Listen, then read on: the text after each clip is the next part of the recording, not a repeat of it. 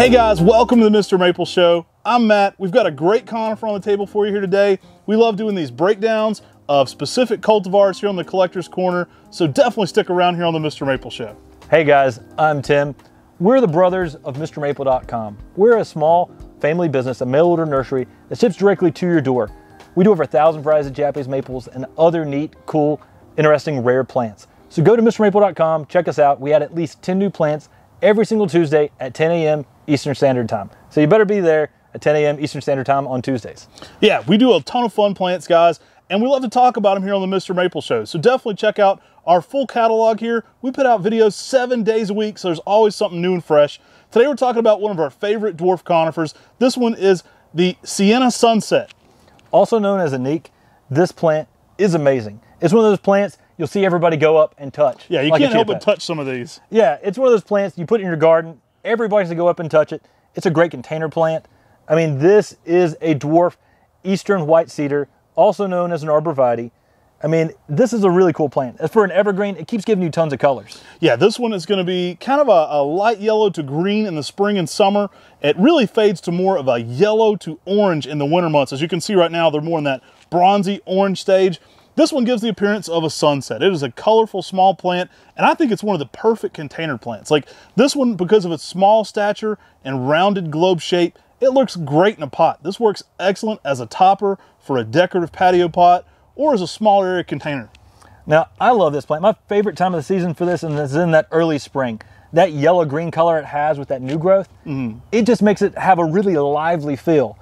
And it's so unusual and so different because it does go to this orange bronze during the winter. When you start seeing that new growth pop off of it in the early spring, it grabs your attention. I mean, that colorful effect that it has, it's just outstanding. That's my favorite time of the season for it.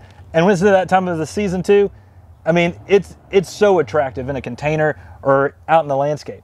This is a newer selection though. It's gonna get about 2 to 3 feet tall by about 2 to 3 feet wide in 10 years.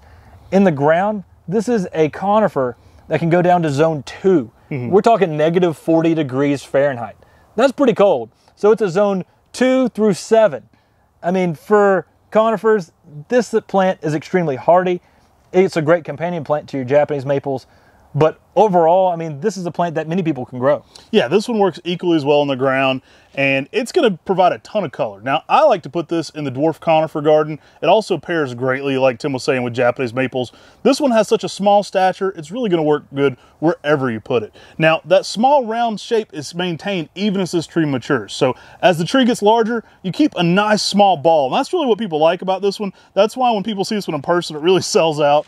It's popular on the website, but when we're doing open hours or our employees are looking at this one, it's one that's always popular. It's got that Chia Pet it factor. It's got that Makawi Etsubusa thing where it feels like a plant that you talk to and interact with. And so it definitely has that character personality with it. It's a fun tree no matter what season you're looking at, and named for those beautiful sunsets in Sienna, Italy. Now, this is a plant too. You may look at this and think that we've trimmed each and every branch on this to give this perfect. We have a small hedge pruner, and we go through and maintain every single one of these every week. No, he's completely being sarcastic. This plant does this awesome shape all by itself, so it's a good maintenance-free plant for the landscape. Gives you a perfect shape out there without much work. You want to make sure you give it good drainage, being it's a conifer, whether it's in a container or in the ground. But this is a plant that's going to shine in your garden. You can put it in the barbershop chair and just cut the hair. It feels like a haircut though. It feels like something you should put some sunglasses on. It's got a lot of personality to it. I love this plant. It's definitely one that I would say the kids like because it feels like something you interact with. It definitely has that it factor for something that feels a little bit more mobile in the garden, even though it's a plant. I hope you've enjoyed today's video on Thuja occidentalis, Anniek, also known as Sienna Sunset.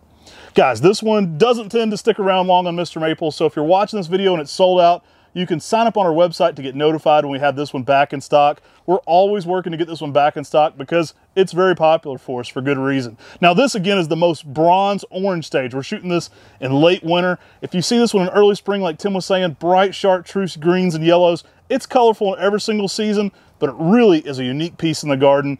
I think my favorite way to grow this one is in the big container, like in a small patio pot or planter. I think it really shines. Yeah, and I think this is a plant that's easy for people to grow, gives them a lot of good color contrast. What more can you ask for a conifer? We really appreciate you all watching. Take care God bless. and have an awesome day.